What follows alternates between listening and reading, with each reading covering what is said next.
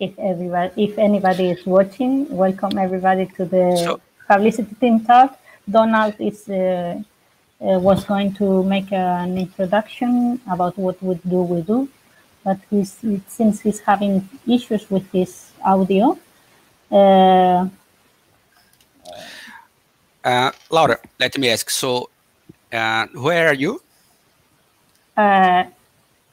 I live in Spain. I'm based in Spain. Okay, I live in Brazil. So, how long years you are helping on publicity team? I don't remember very well. I started translating Debian in 2010 or 2011, and then I started making translation for the website, and then started to be in contact with the publicity team too. First, because of the translation of the Debian project news and other things. And then in 2015, I think, I started to care about the DebConf publicity coverage, and also became Debian developer and became Debian press delegate too. And since then, this is the most, one of the main things I do in Debian. I also participate a lot in the web team. Mm-hmm. That's all, I think. Some years ago there were two teams, right? Publicity and the news. Am I right? Yes, but that was not in my time. It was first. It was before. So it seems I came to the publicity team just when they were converging these two teams. So I know about it because I've read about it, but I didn't feel that they were two teams when I started participating. And now I mean, the name maybe sometimes is a little bit confusing because we say publicity, but for example, we don't care about the merchandising. We care about spreading news about Debian for the wider audience and also inside the project. So when there is an important thing to say in the name of the Debian project, we usually write that news. And when somebody in Debian does something that we think it's nice that everybody knows, we relay that news to the Debian channels. And sometimes we also talk with journalists to coordinate, for example, press releases, or with people from the public relations department of certain, for example, companies or organizations when we want to do a joint press release or things like that. So it is a little bit about, it's maybe more about press or publishing things that about marketing or merchandising or things like that. And on the other side, the Debian website is handled by the web team. So the publicity team initially only cares about the news section of the website. But in practice, for example, we also publish the release point announcements. And some people of the team, like Donald and me, are also members of the web team. So we have some kind of overlap there. And when there is something that affects some change that affects the visual appearance of the project, for example, we want to change the icon in the website or things like that, we try to coordinate from the publicity team. And in our team, is there some publicity publicity professional, like some journalist or something like that, or everybody is just contributors that you likes to write tests? Yeah. Because this is spot, maybe someone is thinking that I need to be a journalist or I need to be a publicist to join the team. No, in fact, the team, the regular contributors of the teams is a very short team. It's very small team. It's Donald, it's me, and it's you, and Jean-Pierre Giraud, sometimes some other translators. But the content is done by us, and no one of us have a journalist background or anything. We try to do the best that we can, and we encourage, and also we have English reviewers, people, native speakers that review the texts and help us a lot. It's not a very professional team. We would like to have people to create content more professionally. Native speakers, native English speakers, also more translators for more languages, people creating artwork that sometimes we have very good help from some Debian contributors who are also designers, but they are not regularly in the team. We try to ask them when we need something, and most of the times they answer and they provide things. But it will be nice that somebody is inside the team to think in that way, and so the content that we generate is more also visual, attractive, and things like that. But I don't know. The thing is that the audience we have and the particularities of the Debian project is so diverse and so big that we don't fit very well in the traditional marketing workflows or things like that. Also, because we are a volunteers project, so I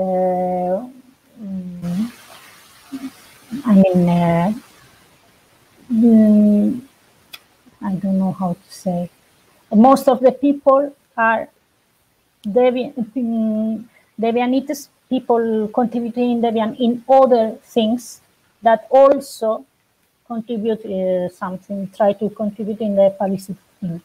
So this makes the team and the work a little bit difficult because we don't have too much workforce. Mm-hmm. And if I want to help, but I can't write very well in English, is this a problem? Or someone can help me? For example, I can write a draft in English, and someone else will review this text to publish it. Okay, I will explain my experience because I'm not very also proficient in English, or I do the best I can. But I've learned a lot. Hello? Hi, can you hear me? Yes, Donald. Okay, hold on. We cannot see you, but we can hear you. I will finish this small thing, and then I will let you. Okay.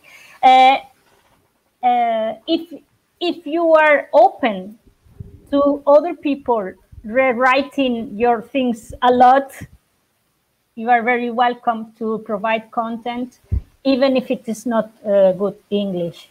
If you write something and then other people come and rewrite it because of proofread or because the grammar or whatever, or the way the text is written is not very clear, and you become like upset because somebody is I'm making many mistakes, or somebody is making too many corrections. If this is a problem for you, well, maybe you can start in a pad or something like that, or talk or try to read before other content that we have published to get the style or the things in the way that we usually do. But if for you it's not a problem that somebody comes and rewrites or corrects and things like that, it's perfectly fine. I've learned a lot reading the things that were already published. So, for example, when I have to publish anything, I clone the repo. I clone the repo. I try to find an older news that was similar and start with that, and then evolve it to the new content. So this way, I try not to repeat the same mistakes that I make in English, because the older news have already been proofread by the English native speakers. So this way, the small steps, my English became a little bit better. And for us that we are not native, English native, so we can improve our English writing. And after reading this correction that someone done in our texts, right? It's a good way to learn to improve our English. Yes. I think I will not speak anymore, and let's give Donald some time. Hi, Donald. Are you there? Yes, I'm rebooting at the moment. I'm using 2 different computers. I'm running a microphone from one to the other. Live streaming is on. We have some echo now. Hi. Hello, with the old school microphone.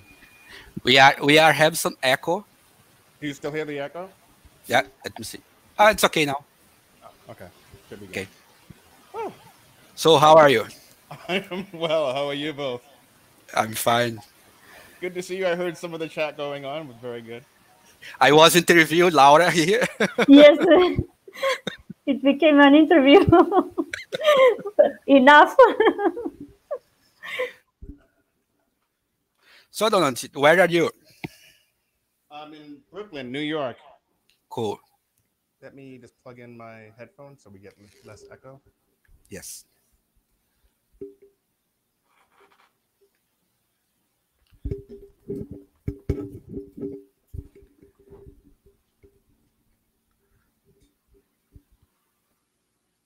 I was reading the part meanwhile.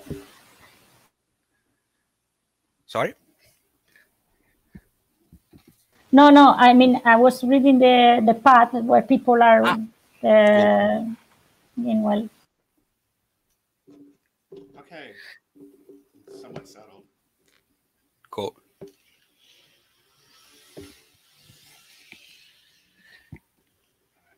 Last year, I met Donald here in Curitiba at DebConf 19. It was great to meet you personally. Laura, I don't know. I don't meet her personally yet, just for video and tests. Yes, since we are in different continents, it's very hard to find, for example, the time and motivation and money and whatever to make a team sprint. Last year I went to the mini DebConf in Marseille. Yes. And I could meet Thomas Vincent and Jean-Pierre Giraud. I hope I said well his name. And we were talking about the team and how can people get more involved and so on. And I also met Alban Vidal, who is caring about the merchandising part in the website. And sometimes he also contributes to the publicity team. But I think we never had a whole team meeting. This is the first one. It really is. It really is. It's good. But also to one of the points that Laura was making, it is somewhat difficult to have meetings because we're spread across the world in so many different time zones. So, we really rely a lot on IRC to kind of get things moving in any direction whatsoever or email, but it is very difficult, I think, sometimes for us to kind of all come together at one central point. So I am overjoyed that this is actually happening today. Yeah, very nice. So we have some topics that we wrote on the pad, right? Some ideas for discussion. Let me pull the pad up. Okay. I went to Hamburg last year, some few weeks after mini DebConf Marcel. So I was there, but Laura was not. I think 2 weeks after Marcel. It was very nice. I am happy if people of any of the teams and the publicity team meet without me. I mean, I assume that sometimes it's difficult to have meetings because of timetables and things like that. And one of the things that I wrote in the past was that what about maybe we could arrange some regular meetings in IRC to maybe not discuss, just to come together and advance work. And I think, for example, in my case, I think that would help me to find the time and to sit down and to put my time on the publicity things that I have pending. But on the other side, some people don't like this having a timetable or regular things and prefer to just contribute to Debian when they can. So I was a little bit reluctant to promote regular meetings of the team, but maybe we should. I don't know. I wanted to ask here and see what people think. Yeah, I think so. Did you think in some regularity, like one per month or some days after? Did you think in some regularity? I don't know. I think one puts one time at least one per month, and maybe another or for just advanced things, or I don't know. I really don't know, because I am also my timetable is sometimes is not regular, and I don't know if I can attend myself. Yeah, yeah, I can imagine. And other people writing in the chat, how could we get relevant source to bring helpful info on the Debian communication channels? Well, I had one idea that is in my head since some time, but I don't know if it is good idea or not. I have the idea of the Debian ambassadors, or I don't know the name in English, when you send somebody to one country and they cover the news of that country and things like that. I think we could make a list of the teams or areas that people like.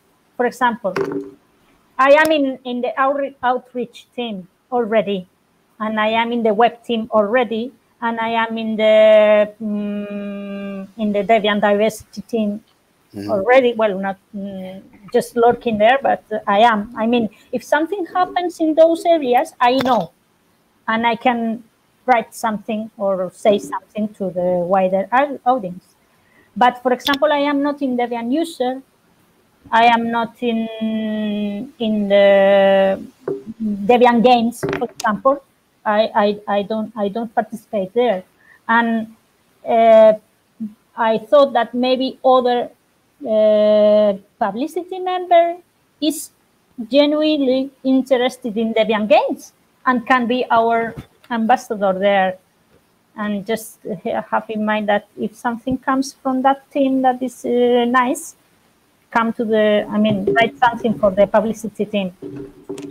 But I don't know, because I don't know the areas where people are interested. and also we are very few, so I don't know if we could coverage more, or we should make a big call general to the project, to all the team's member.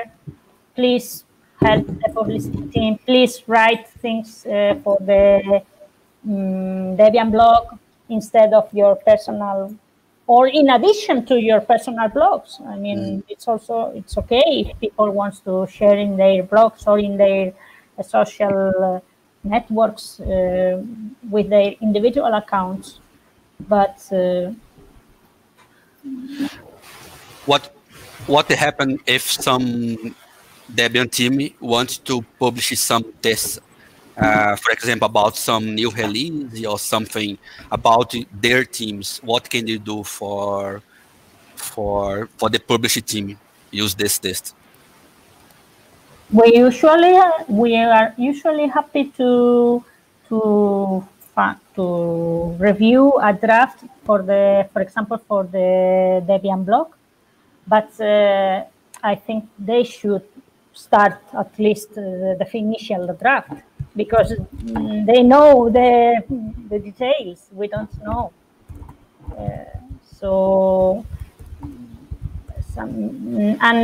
We also don't like, for example, some people send mail to Debian Devel Announce about team sprint, for example. The people in the Perl team or the people in the whatever other Debian team, they send a report to the Debian Devel Announce. If they provide even the same text as a Debian article, we publish it. But if they don't say anything, we publish a micro news linking to the mail. Cool. If they provide a photo, we publish the article in the Debian blog, including the photo. But if they don't say anything, I mean, it's difficult for us to go behind every Debian team. Hey, you did a sprint. Come, bring a photo. We want to publish an article.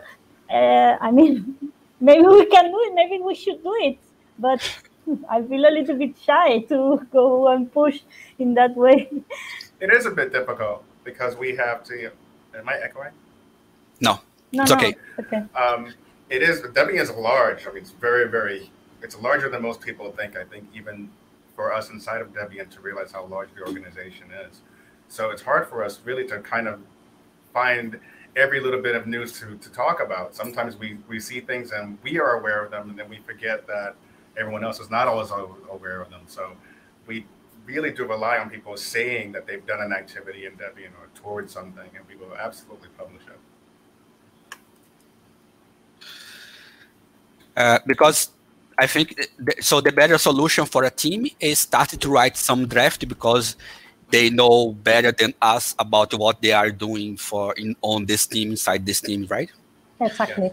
Yeah. We can't follow everybody to know what is going on with all the teams in Debian. Yes, and even they don't know nobody needs to know the infrastructure that we use to publish. I mean, for example, if you want to publish an article in the Debian blog, in bits.debian.org, you can do in many ways. You can open a path, an asset path, or a spanning storm DebianNet and write there, and then we can turn it into a markdown and add it to the repo, or you can clone the repo and commit yourself, or add your file in the. I mean, it depends on how people likes to work. We just need more or less the initial draft, the title, the authors, and the unexpected date to publish. But in the rest, I mean, the way that we elaborate the content, or you elaborate the content, it's not important. You can use the one that you want, and later we can translate it to the corresponding format in our bits repo or the DPN or whatever. And I would say also on that same point, when doing the drafts, if it's very or slightly technical, that the author should definitely include that information. We don't mind having to follow up, but sometimes it's a little outside of our purview. Myself, I don't program, so some things can be a bit daunting for me to kind of re-report on. So it's always nice to have the ability to contact the person who initially wrote the draft. So if they can kind of make themselves available, or maybe over-expand in the article that they want to put forth, that would also be great and encouraging for us as well to get that news out. And Donald, what official channels we have on Publicity team to publish about Debian? Can you tell us? We have the micro news, which is like very, very quick. I don't want to say bits, but bits is something else also, but very little quick bits of information that we need to get out very quickly. Bits we use as the official blog of the project, so that will be where you'll find like official information that comes forth from us.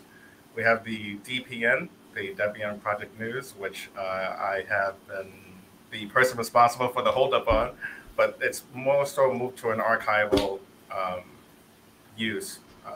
Because the other news outlets that we have are really pushing forth most of the news.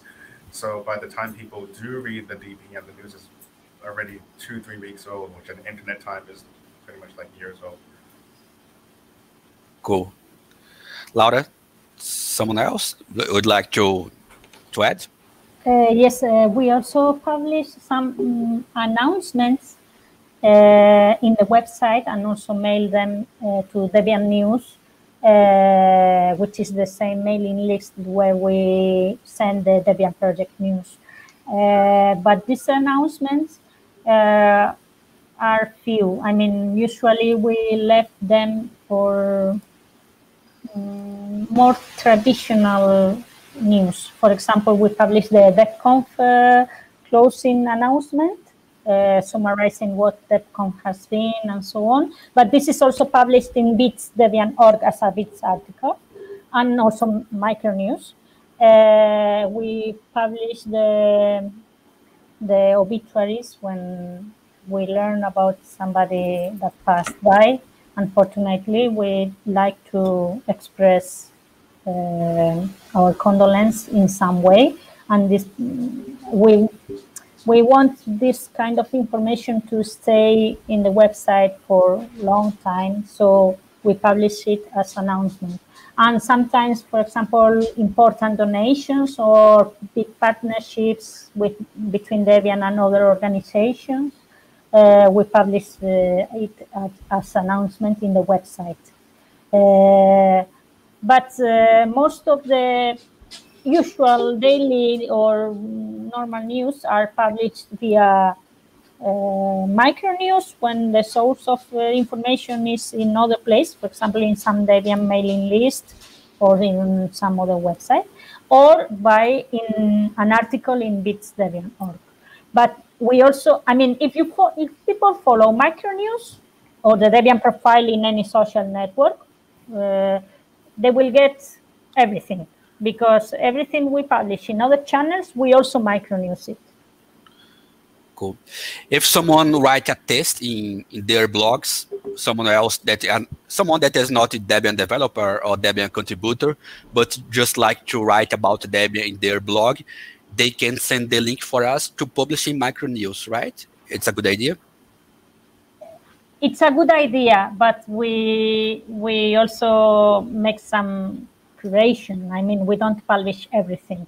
I mean, for example, we usually try not to publish. Well, sometimes we publish news about Debian that are appearing in other sources, but we don't want to appear that for some certain media we publish and some other certain other media we don't publish. So we prefer I mean, the foreign sources, the third parties, we try to balance a little bit. We follow Planet Debian.org. So if your blog is there and we find interesting your article, we will probably micronews it. But other articles that maybe we feel that it's not for a wider audience, or I mean, we decide. Yeah, we need to read before and think about that.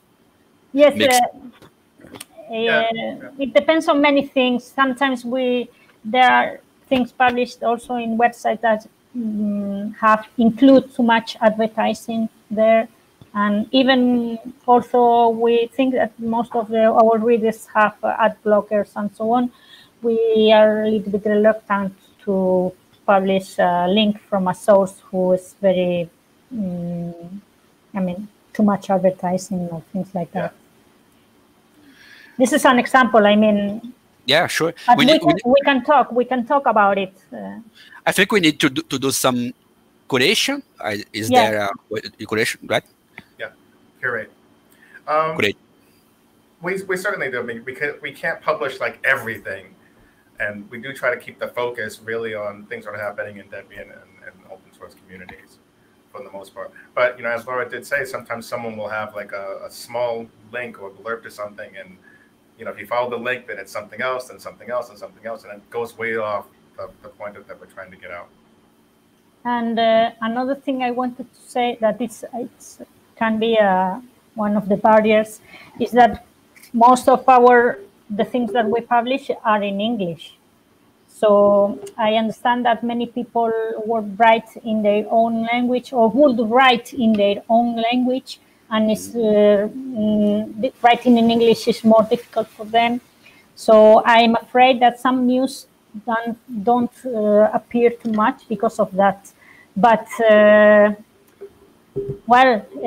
we know in Debian maybe you need a minimal level of English to participate in the community. So if somebody wants to realize some news but is not sure about their English or cannot write in English, they can contact their language team and maybe find somebody to help them from the other translators. For example, if it is the case of Spanish, I can help. But I don't know many other languages. So I think that we could try to cover some Spanish, French, Portuguese. I trust on you, Paulo. Yeah. And maybe, I can help. Maybe German, we can convince somebody to help in that case. And probably some more languages. I mean, we can ping the website translators, for example, if somebody wants to say something and they can only write in their own language. We can try to find a translator to translate, but then we publish in English and in their native language. I think following on that, I mean, we have demonstrated that we do publish in other languages. So I think if someone's more comfortable posting something or submitting something rather in their own language, if we can just verify the translation, we certainly can publish it in that language. It shouldn't be a barrier to anyone who wants to get information out. While certainly we do want to put forth as many things in English as possible, I don't think the language necessarily needs to be a barrier for getting information out. But again, that's going to depend on if we can get it translated.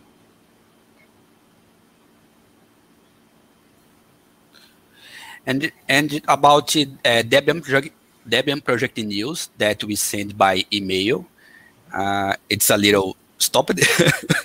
I take full responsibility for that. Yeah. I really would like to get the news back up and running. It was very frequent, then not so frequent, then semi-frequent, and now it's just kind of sitting. So the last attempt I made at it was to just have it stand as like an archival issue for the things that have happened so far in the year. But one of the things that kind of works against the DPN, I'm getting a lot of echo, I'm sorry, that works against the DPN is we have published most of that news already. So it makes it somewhat difficult to find sources that we can actually add into it. And also at the very bottom of the DPN is a link to the articles that we've already published in the other sources. So the level of redundancy that's kind of built into it kind of makes it a bit more difficult to add data to it. I think that one of the problems that we have in Debian Project News is that for one person is huge work, because it's very big piece of text and to review, to write and to review. And then we split in some parts, but the people caring about each part are very far away, and we have very different timetables. And then, for example, Jean-Pierre does the Once Upon a Time Debian, the Debian, the sections about the packaging and Debian contributors and so on. I start doing the quick links, the micro news, the list of micro news, and Donald start to do the other part, the more writing parts. But we just don't engage the three of us. So when one of us put time, the other are not available, so we cannot find the time to just finish and publish. It's difficult. So maybe we could try to be more serious with the deadlines and just put a deadline and try to do it. And if it is not done, publish what is done. Until that moment. I'm not sure. I don't know. I live also, this is mostly Donald's territory, so I try to care about other things too. I don't know. I'm certainly a fan of pushing just getting something out for the sake of getting something out. The feedback on the DPN is always very good. People do enjoy reading it. At the last DebConf that I physically attended, I got a lot of feedback, and people really love reading it. And here I thought no one was reading it, but apparently a lot of people are reading it. Yes. But it's just, as we say, it's a little difficult getting the whole thing put together. We put together a giant issue, I think 2 years ago, like the largest issue that we ever published.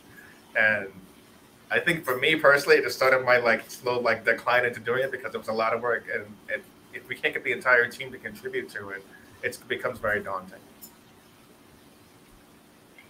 Another thing that they read on the part, Maddock wrote, what about some case studies of how people use Debian on the main Debian website? Well, maybe I can talk 2 or 3 minutes about the Debian website, because I'm also webmaster.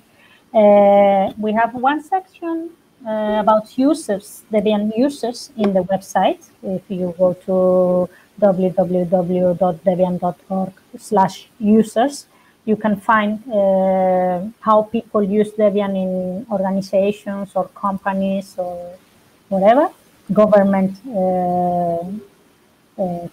too, public administrations, I guess. And but this listing is a little bit old, and we need to update it. We are receiving new entries all the time, but we also suspect that some entries are old and they are not using, they are not using anymore, or the organization is not active anymore. So we should remove some entries from there. And this is some kind of work. Somebody needs to care about that section, and it's also huge work. Donald and me started one audit in 2014, 2015, and we did as much as we could, and then stopped, and because also the publicity work became more heavy on us, and then 2 years ago, we were thinking in the web team about removing all that section. I was feeling very sad about it. And I said, well, let's make a call if somebody can help, and I can help them to get started in that section. And some volunteers came around, but I also couldn't find enough time to mentor them or to review their work. and now it's the situation is that some new entries are there, and we also have one new contributor that is looking for broken links in our website. So because of those broken links, probably some old entries will be removed, and maybe we could try somebody to make a new call and to renew that section. And when we have enough workforce people to care about that section, we can think about it putting, well, we are also thinking about renewing the home page of the website, and maybe show there the new things that are coming to the website, like the new people using Debian, and then not only the small things that we publish, the release points and the obituaries and the big announcements, but also small news. I mean, to have some coordination between the things that we publish via the publicity team that also could appear in the Debian website homepage. But we need workforce. We need people to be serious about something and to keep on working on it for some time. Because at the end, for example, I am mixing in the two teams, and you can imagine that it's already big work, and I mean, we need more contributors, but but people wanting with their heart to stay here for some months minimum or 1 year, because it's not about doing something in 2 days or so. It's big work. Yeah, I would also say on that kind of ask, publicity is one of the easiest, I think, ways into Debian. So we value any contribution. It's a very easy way to get in to contributing back to something that you love. My entry into Debian was through the publicity team as well. So I have a big heart for it. Like, definitely come and join us. We'll definitely use you and appreciate you. I believe we'll have to finish because we are on the time. Yeah. I would like to encourage people to write about their experience about the DebConf 20 and send it to Micronews. It's a good idea because we have a lot of people watching this DebConf online, and the people can write about that and send to Micronews. It's a good idea, right? If they write in their blogs, we can keep an eye and maybe do some special article in bits, summarizing the different and linking to the different experience. Yeah, it's a good idea. This is another possibility. Or we can try to finish the Debian project news bulletin this time and next week, and include some special about DebConf or something like that. I don't know. Today I feel very motivated because it was really nice to see your faces and to talk. I hope the others too, and the people watching too. And let's continue talking in our RC channel, and let's put hands on work. Cool. Okay, so I will say we'll get the news out by, I don't have a calendar. Let's see. Well, next weekend is the beginning of the new month, so maybe September 5th. Gives us a full 7 days. Yeah, it's good. Okay. We brokered a deal. Nice. So everybody, I hope everybody enjoyed this POF and come to the Debian Publicity REC channel, and let's continue talking. Bye. Bye. Bye, everybody. See you. See you.